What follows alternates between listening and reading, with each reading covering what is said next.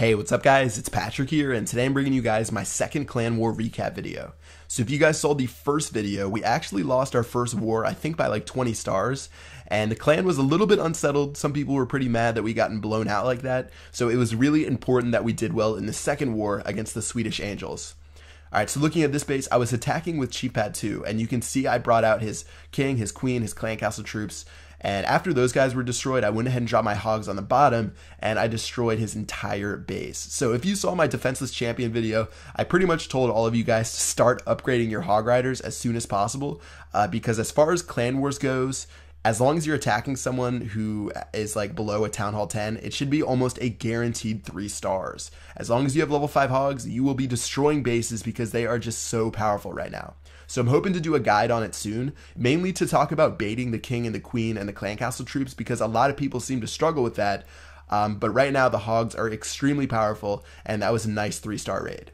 Alright, so looking at the second raid still on my Chief Pad 2 account, this guy is a Town Hall 10, and in general, I don't recommend using the Hog Rider strategy against Town Hall 10s, but because of the fact that this guy isn't that well upgraded, as well as he only has 1 Inferno Tower, I thought I would be able to take care of him pretty easily, and let's go ahead and see what happens.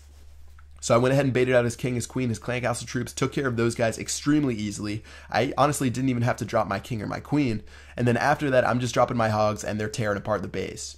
So there was this one multi-targeted Inferno Tower, and that's why you usually don't attack Town Hall 10s with the Hog Rider strategy because they do take care of at least like 5 hogs. So I lost a couple of hogs right there, but after that went down, it was pretty much smooth sailing, taking care of this mortar, this expo, and this cannon, and yeah, just a couple more defenses, and it was another 3-star for this raid. So I forgot to tell you guys in the last war on my Chief Pad 2 account, I did have 2 3-star battles as well. So currently I'm a perfect 4 for 4 in 3-star raids on this account. But you'll see in the next war, which is actually going on right now, I had a huge fail similar to the one on my main Chief Pad account, and you guys will have to stay tuned for that.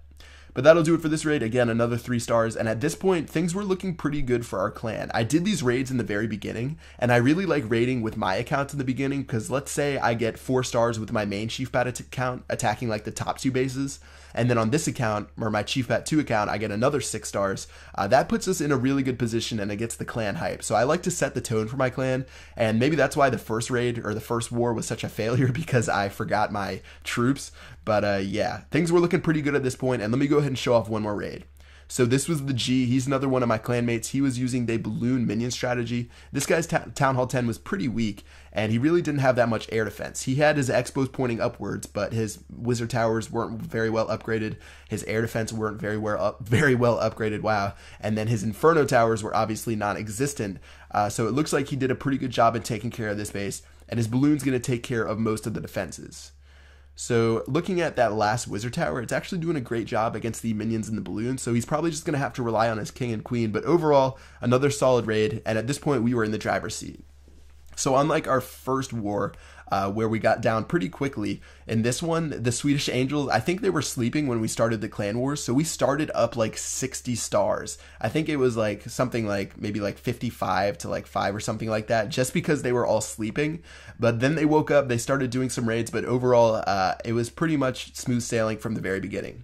So that was 3 stars for the G, definitely a great raid, and looking at the final total for Clan Wars, it was definitely an opposite of the last one. We won by 40 stars, so it was pretty much a blowout. It was a good war. They really had a lot of attacks where they couldn't get a single star on our defense, as well as 96 stars for a 45 on 45 clan war is pretty good. I think we would win the majority of our wars putting up that many stars. Alright guys, that's going to do it for the second clan war recap video. Currently we are 1-1, which looks a lot better than 0-1, and we're definitely on an upswing, so I'm hoping we win this upcoming war, and I'll show you guys the results as soon as possible. That's going to do it for this video. Let me know how you guys are doing in the wars in the comment section below, and other than that, I will see you guys later.